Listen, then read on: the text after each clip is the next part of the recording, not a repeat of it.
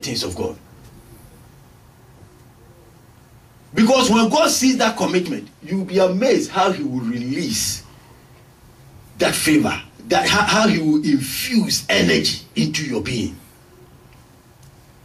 Our bishop said it the other time. He said, it is because of God's energy, the anointing of his energy upon my life. That is why I can stand on my feet and lay hands on over 50,000 people without sitting down. You think that is human strength? And he's not 15 years or 20 years. And we have people that are not 20 and they can't even stand for 30 minutes.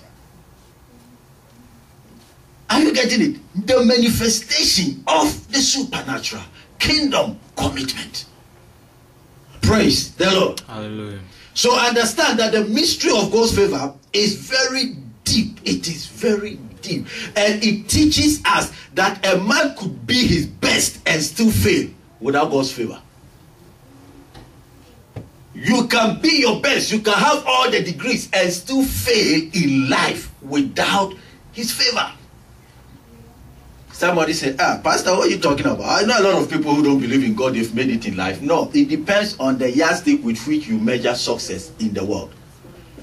The world measures success by how much acquisition you have, the money you have piled up. But let me tell you, I'm a pastor and I'm telling you this. We have people that have piled up hundreds of millions of dollars. They can't even sleep.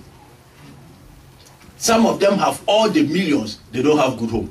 Some of them have all the millions. Their children are like vagabonds. Some of them, doctors must attend to them every week.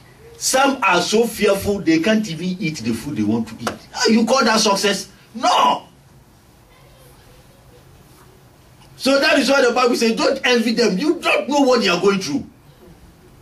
Physically, you see them outside, flashy. But they are being tormented that they don't even see the money they have, they don't see it. Because it is not the solution. Money cannot fight the devil.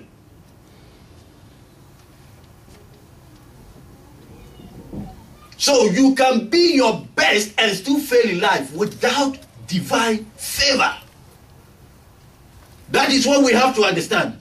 And whereas a most unlikely candidate for success could rise to the top on account of divine favor. That is why God, by God's favor, a stark illiterate can become a ruler in the person of Peter. He never been to school, and he became a ruler, leading multitudes on account of divine favor. So when we are talking of divine favor, it's all about God at work in your life, making things to happen. When God begins to favor your business, you don't have to know people to patronize your good. Please understand that. They don't have to like you. Because there is a force at work. When divine favor is upon the wife, your husband sees you every day and it's like he's meeting you for the first time every day. When divine favor is upon a husband, your wife, she will submit to the extent that she wish she could cook herself for you to eat. Are you understanding me? Yes. This morning my wife looked at me and said, Annie, you are so special. You are such a blessing to us. My head almost dropped. The favor of God. There is too many chaos in homes because the home lacks the favor of God. It's not money that makes a peaceful home. I've sat two rich people, very rich, as far as the world is concerned, extremely rich. I sat them down and I spoke to them as if I gave birth to them, physically. And in terms of age, they are way ahead of me. But they were being stupid. It was like two captains in one ship. So which direction should the ship sail? Unless we divide it into two. And you know what that means? Divorce. And after I have finished speaking to them, the man just broke down in front of me. You understand? It is not money. We are not speaking against money. Of course, We want money. God is releasing abundance of money upon us.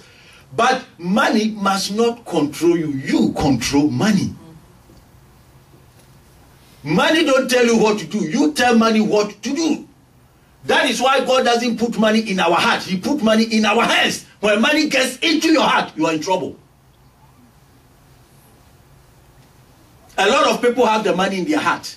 That is why they can't release it when it comes to the kingdom. When anything gets into your heart, it becomes a god. And Jesus said, you cannot serve two masters.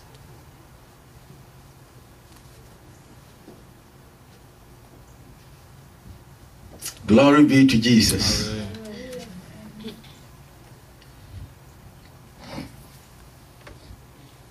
What must I do to enjoy divine favor? There is what I call favor provoking sacrifice. Favor provoking sacrifice. Psalm 126 from verse 1. Favor provoking sacrifice. The Bible says in Psalm 126, when the Lord turned again the captivity of Zion, we were like them that dream. Then was our mouth filled with laughter and our tongue with singing. Then said they among the hidden, the Lord has done great things for them. The Lord has done great things for us, whereof we are glad. Turn again our captivity, O Lord, as the streams in the south. They that sow in tears shall reap in joy. He that goeth forth and weep, bearing precious seed, shall doubtless come again with rejoicing, bringing his sheaf with him. Praise the Lord. Hallelujah. Praise the Lord. When the Lord turned again our captivity, we were like them that dream. They that sow in tears shall reap in joy. When the Lord turned again our captivity, it means that it has happened before. And they knew how it happened. They that sow in tears shall reap in joy. Now, the sowing in tears here doesn't mean that you are crying as you are sowing it. You understand? But the sowing in tears means that the situation in your life is not comfortable. The situation is very disturbing. The situation is hard, yet you go ahead and sow. That is why the Bible talking about David, he said, Isaac sowed in the time of famine. That is the time you have to hold on to the little you have. Because there is famine.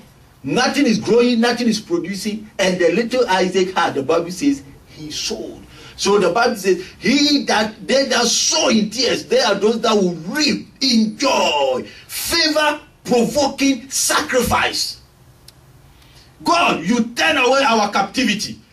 It was like a dream. We couldn't believe it because it was beyond us. They couldn't believe it because they had done nothing for that to happen. It was just divine favor. But Lord, do it again. We know how it happened. We know how it happened. How did it happen?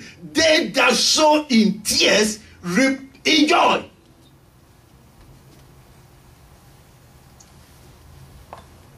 Noah came out of the ark, and the first thing he did was to raise a sacrifice to God. And when the sacrifice went up to God, God said, Noah, from today I avert the curse.